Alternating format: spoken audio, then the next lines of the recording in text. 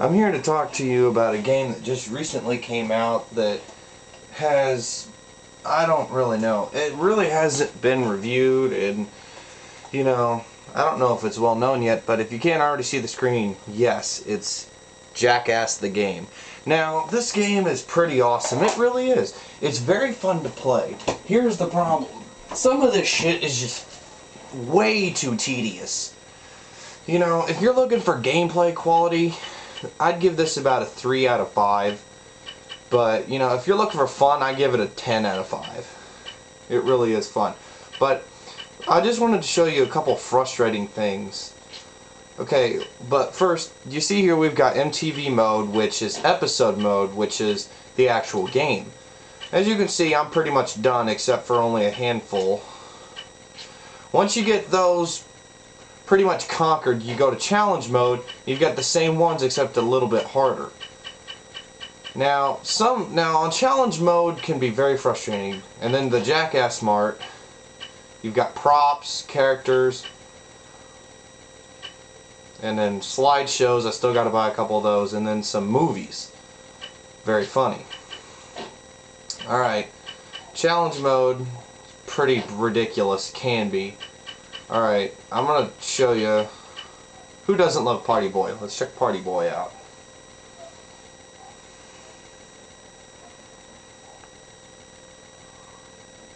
I apologize for the shadow.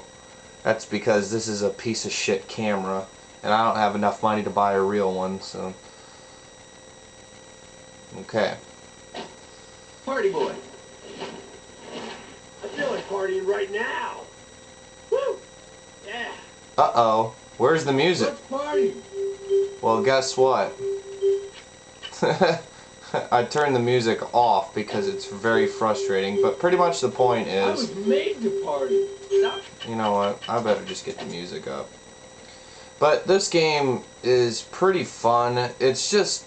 some of it is very, very, very tedious. Very tedious. I mean, like, almost to the point of... I mean, impossible.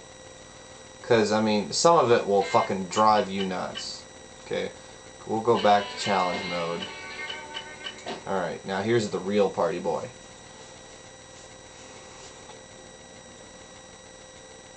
And I love how they have this piece of paper just like BAM. Oh, that's right. I also wanted to tell you about the characters. BAM is not in the game, and Wee Man, you can't play him on every single level, which kind of sucks, but he's got his own category, so. But check this out.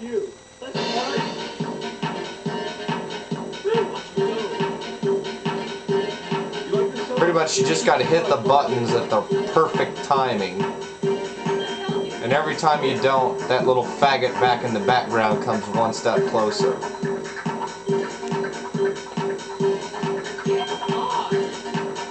So this looks like a pretty cool game, and this is my favorite stunt right here. That one and one that I can't pronounce too well, but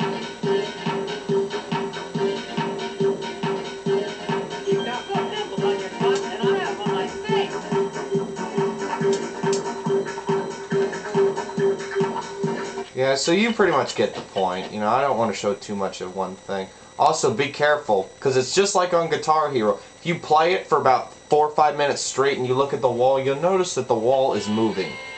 And it's really awesome. It's like... you know. But here's one that's just flat out annoying.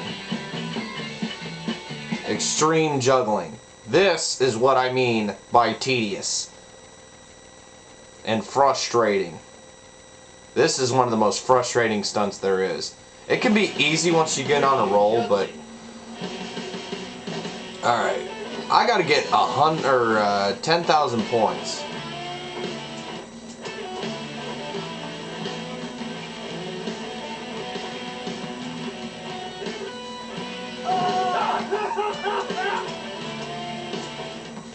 Fuck.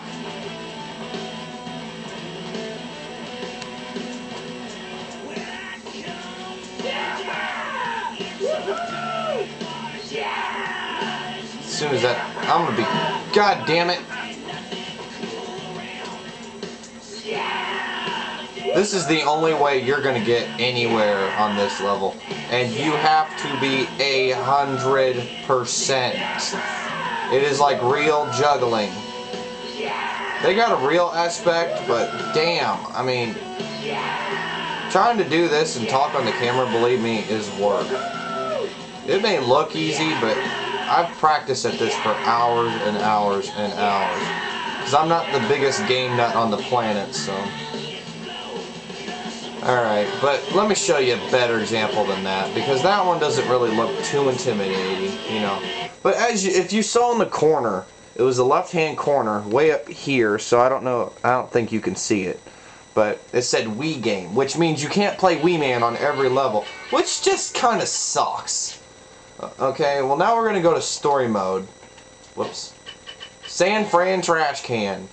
Pretty much you're going down the street. San Francisco, do not try this at home. This, I mean, when they say do not try this at home on Jackass, I mean, I've tried it a few times anyway.